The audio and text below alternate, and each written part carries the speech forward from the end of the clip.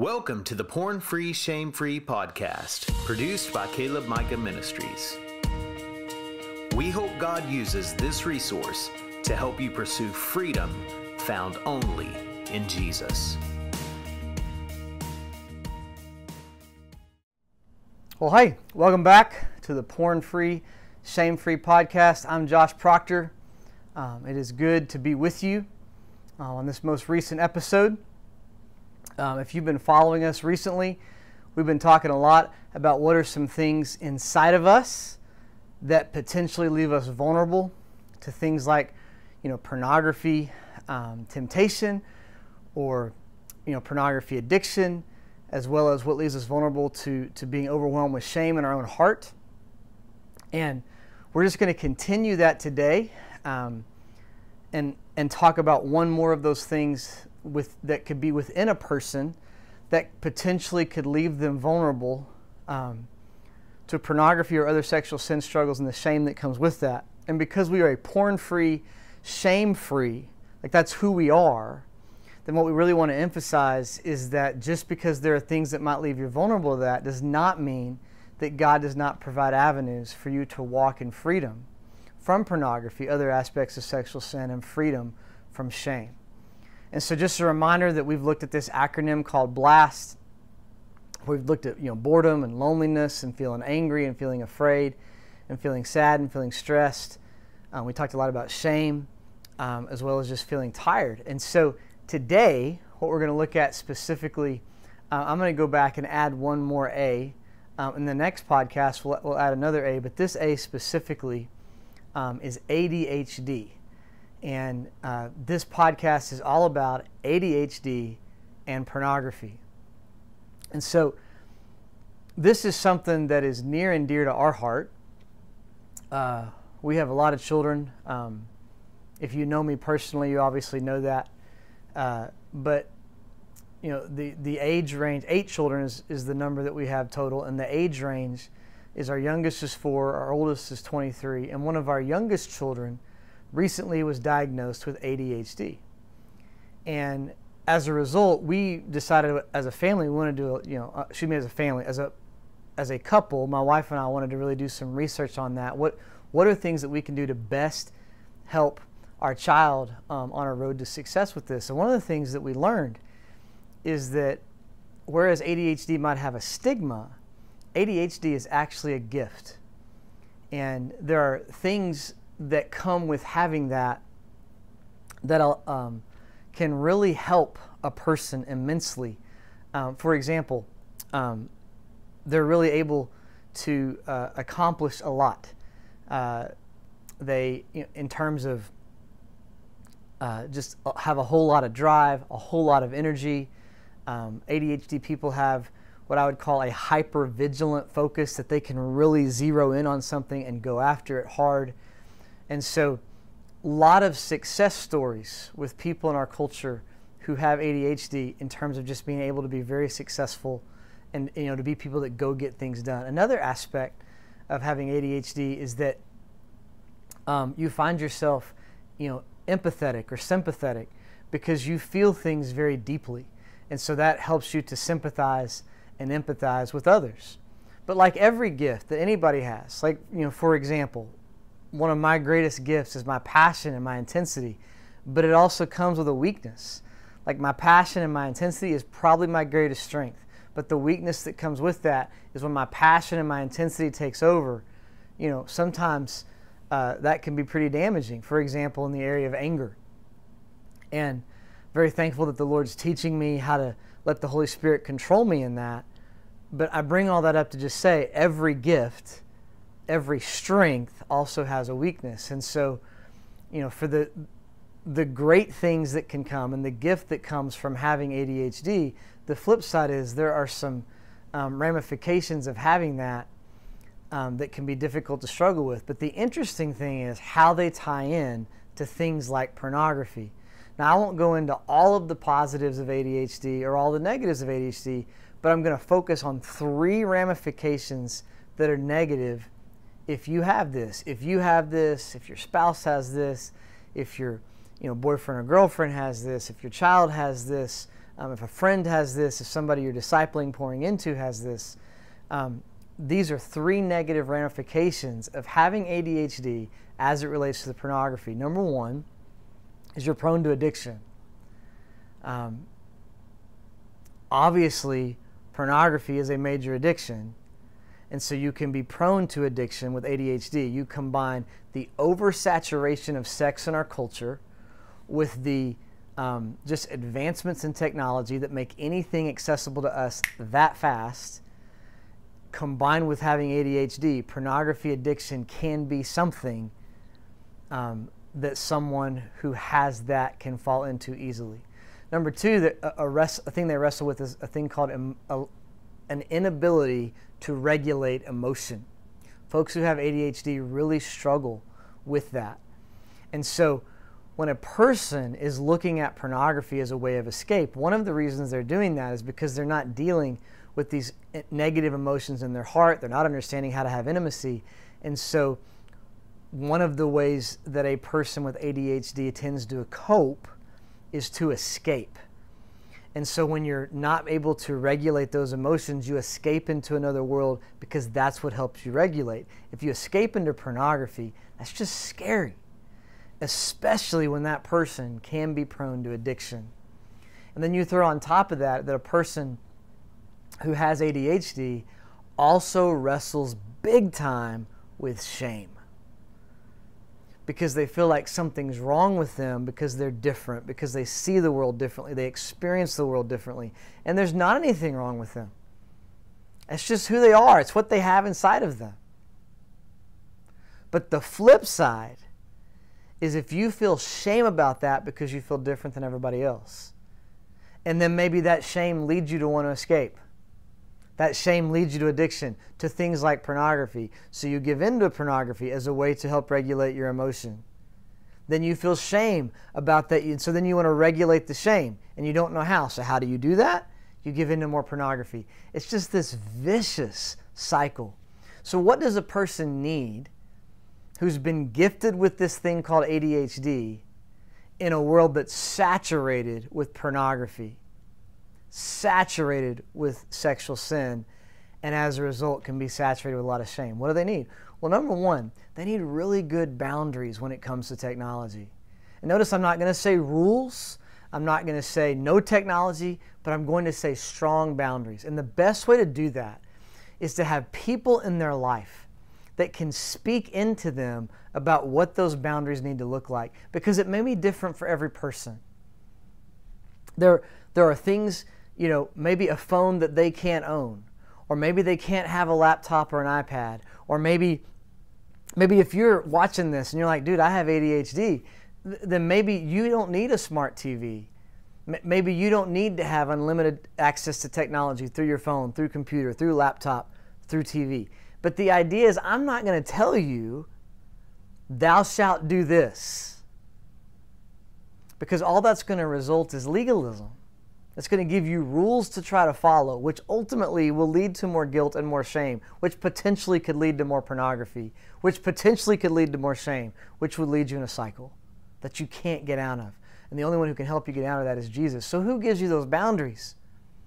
You invite Jesus to speak into that. And if you don't know how to do that, this will be where it would be very important to have a group of people in your life, or even just 1 or 2, that can be a sounding board that can speak into you about what those boundaries might need to look like. Another thing that you're going to need is this thing called emotional regulation. Like, what do you do when you're so overwhelmed with emotion that you can't function? What you've got to have in that place is some sort of escape plan so that you can help regulate emotion. Something that might help with that is having people in your life you can contact. Maybe people that you live in your home. Hey, I'm struggling right now.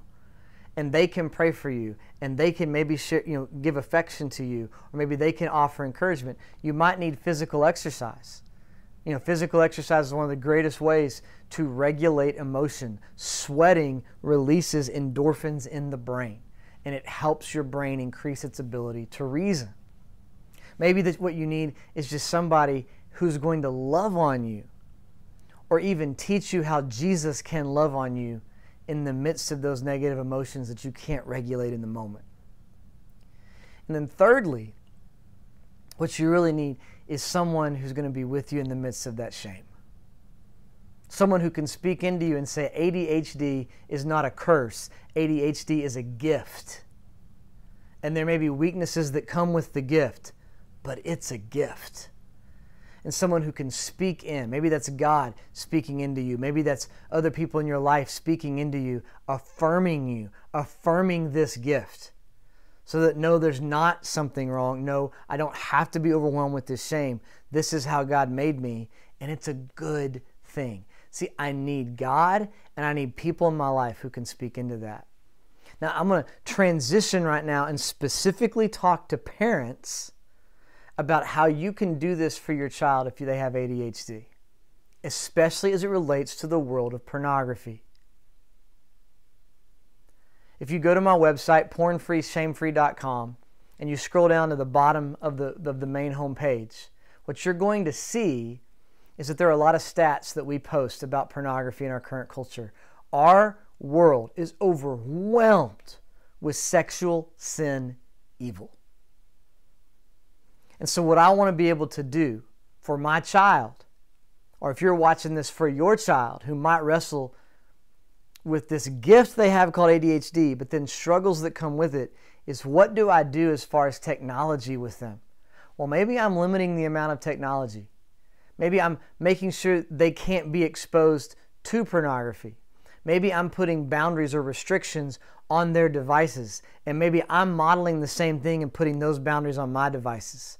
Maybe I'm restricting what my technology use looks like, whether it be, at the dinner table or how much technology I'm doing during a day. Again, I'm not going to give you rules, but the idea is to model for your child that you're willing to limit your media intake, your technology intake, so you can provide the opportunity for them to limit their media intake, their technology intake, and A, they're learning how to have good discipline and balance as it relates to technology, and B, it limits their exposure to things like pornography. You say, Josh, what does this look like? Well, again, we're a faith-based podcast. Porn Free, Shame Free is all about that Jesus is the one that sets free. That's what we're all about. And the Bible is what we use to base that on. The Bible, as we talk about all the time, is divided into two parts, the Old Testament and the New Testament. And there's this guy named Nehemiah in the Old Testament who was leading God's chosen nation to rebuild the wall that surrounded their capital city. And while they were doing that, and you can see this in Nehemiah chapter 4 in the Old Testament, Nehemiah chapter 4, Nehemiah is leading this group and they encounter great opposition. So what Nehemiah does is he provides tools in one hand for them and he provides a sword in the other. And the last two things we'll talk about in this podcast are what does it look like as a parent to have those tools in that hand. But what we're talking about right now is what does it look like to have that sword? How can I protect my child appropriately from being overly saturated with technology that leaves them vulnerable to pornography and leaves them vulnerable to pornography temptation? I can tell you that overprotection is a problem I have in my life. I love my kids so much, sometimes I want to control too much. And if they were on this podcast, they would be going, yes, amen, yes, Dad does that. A couple of ways that parents overprotect is what I would call helicopter parenting or lawnmower parenting. Helicopter parenting is I'm always hovering around my children, trying to make sure they can be controlled and protected. And look, there are some things that we do need to protect our children from. We'll talk about in a minute. But always hovering around them, controlling, making sure they're protected. Sometimes, guys, that is not healthy. Protecting appropriately is healthy. Helicopter parenting is not healthy. Lawnmower parenting is another way that's not healthy. That you're basically mowing down every obstacle in the life of your child so that they don't ever encounter any obstacles themselves. Guys, if we don't know how to deal with obstacles, we can't do life. Life is filled with them. And that is a way to inappropriately protect my child in helicopter parenting or lawnmower parenting. So you say, Josh, what's appropriate? What's that sword? I'm not protecting my child from pain, but I'm protecting my child from evil. Pain is one of the greatest things that God uses to grow us up, to mature us, and to conform us into Him.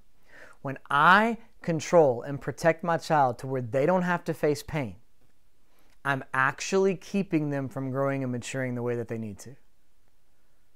But if I'm protecting my child in an appropriate manner, what I'm saying is I don't want my child to be exposed to evil. And having a good technology plan for your home, especially for a child who has ADHD, is going to be so important to protect them appropriately. The second thing they're going to really need as a parent, if you're a parent of a child with an ADHD, who has ADHD, you're going to want to connect with them relationally. You're going to want to help them regulate their emotion. There's a book called The Connected Child by Karen Purvis. Karen Purvis has since passed away from this life and is now in eternity with Jesus since she committed her life to Him. But Karen Purvis wrote this incredible book, The Connected Child, and it's really about adoption and how do you care for an adopted child as a parent. But there's so many good principles in there in terms of how I want to relate to my own children. And one of those principles is not time out, but time in.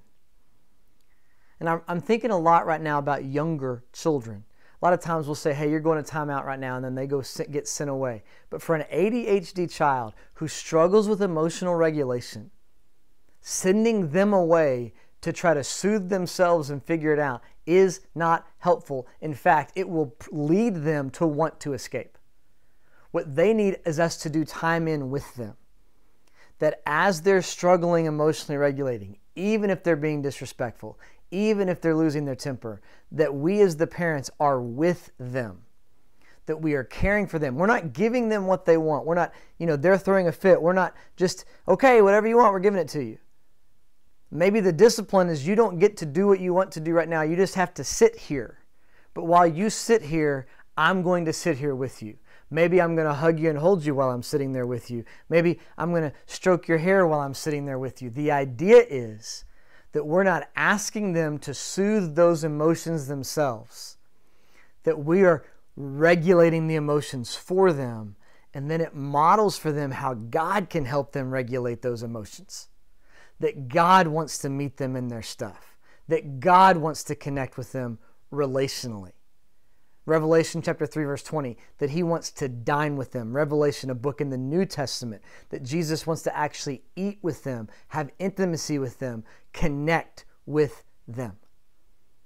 1 Thessalonians chapter 2, another book in the New Testament, the Apostle Paul writes, a guy who planted many churches and wrote half the New Testament. He said, we shared with you not only the gospel, not only the truth about what it means to follow Jesus, we shared you us because you had become so dear to us. For the child who has ADHD, they must know that the parent cares deeply for them and wants to be with them and share life with them, even if how they're acting is not what they want. Guys, I will confess, as a parent of 8 children, I've not always done that. This principle applies to all children. It especially applies to the child with ADHD. And what I'm thankful to the Lord is that He's growing me up in how to be with our children when they need help regulating emotionally, and in particular this child we have who has ADHD. So we want to protect appropriately. Sword in one hand, tools in the other. What's one of those tools? Connecting relationally. But the last tool is this idea of spiritually investing. And I'm just going to focus, for the sake of time, on this idea of shame. Guys, what if they knew that God wanted to be with them in their sin and in their shame? In their sin and in their shame. What if they knew that? If your child with ADHD knew that? What if they knew in their difficult time regulating emotion that God wanted to be with them in it?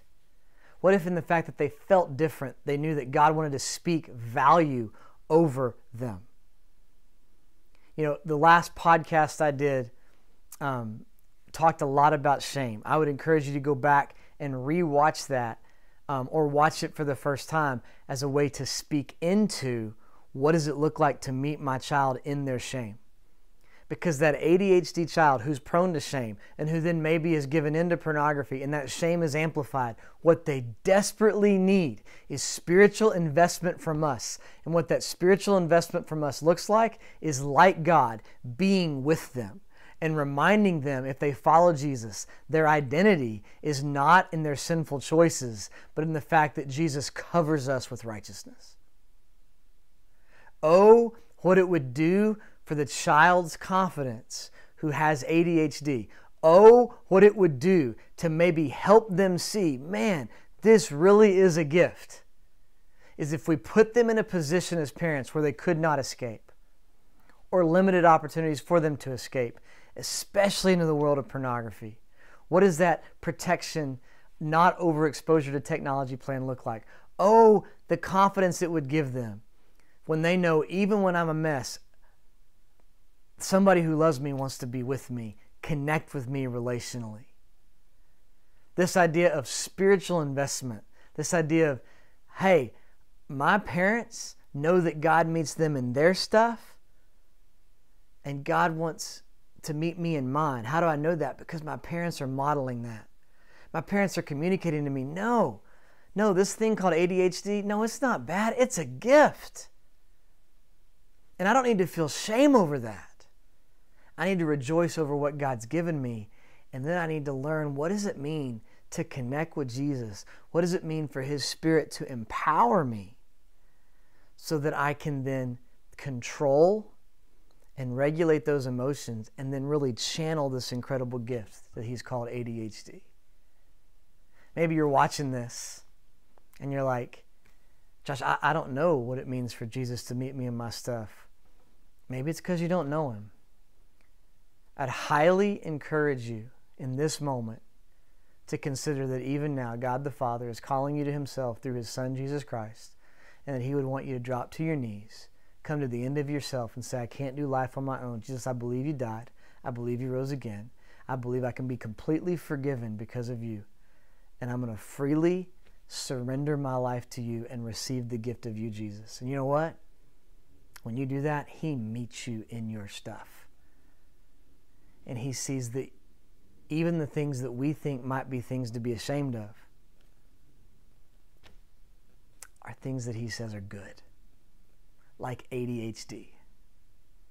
And even things that we feel shame over that because of sin leads us there, He's saying, hey, I cover that sin. Maybe you're watching this and you're a parent and you're like, I want to love my child like that. Then you let God love on you first. Maybe you're watching this and you're like, I have ADHD. Josh, what do I need?